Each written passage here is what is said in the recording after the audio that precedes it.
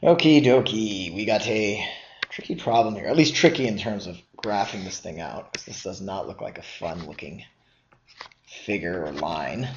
Actually not a figure, but a funky line. And what I'm going to do is just graph out enough. I don't spend too much time doing this. And I want to see what are the salient points, those points where the graph goes through. And for me, it's easy to see. Right here, it goes through 0, 1, and it goes through here, 1, 0. And from there, we can draw it up like that. There's a point at 2, 1, and then the point over here. And then this crazy thing goes all the way up to here, which is -1, 2. And then at that point, it goes down, crossing here the x-axis through the x-axis at -2, and just goes all the way down like that.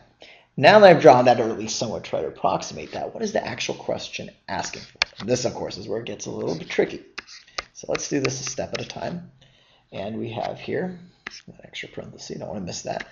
We have a double function. So we first want to deal with the inside.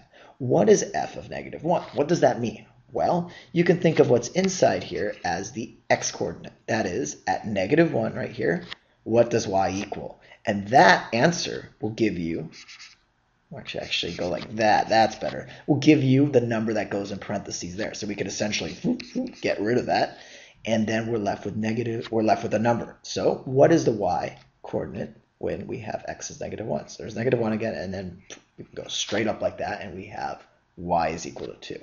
So just like that, we can replace f of -1. We've answered the question. F of -1 is equal to +2. So we can put 2 just like that. Now we need to answer what is f of 2. So again, this always corresponds here to the x. So we have 1, 2 right there. So the x value or x coordinate. And when x is 2, what does y equal? Well, we got to go up because according to the line, y is equal to 1. And just like that, we have our answer, which is D.